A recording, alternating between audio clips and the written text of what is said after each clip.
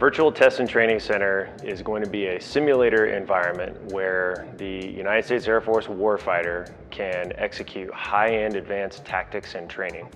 So what we are looking to do is provide the first and only place where we can put the entire first team offense on the field and test our tactics and train the warfighter against the first team defense. When we fly our aircraft, we are limited to where we can fly, how high we can fly, as well as what type of scenarios we can use to train. So what type of adversaries we can replicate, and then what type of combat capabilities we can practice. What a simulator environment such as the Virtual Test and Training Center affords us the ability to do is not have to be limited by those factors that we are limited to when we execute our live flying mission. We can bring together every aircraft and mission area that would be actually flying and working together in a highly contested environment against a peer to a peer plus adversary.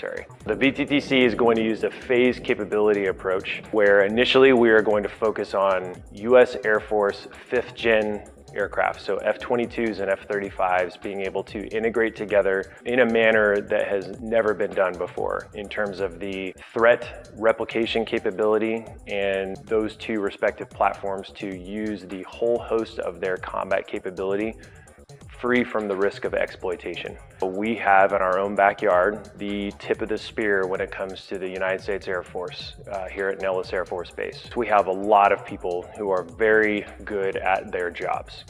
A lot of those people, though, once they become very good at those jobs, they pick up and move because that's just the nature of the regular Air Force. The benefit that the Nevada Air National Guard brings to the Virtual Test and Training Center is continuity, longevity, and stability.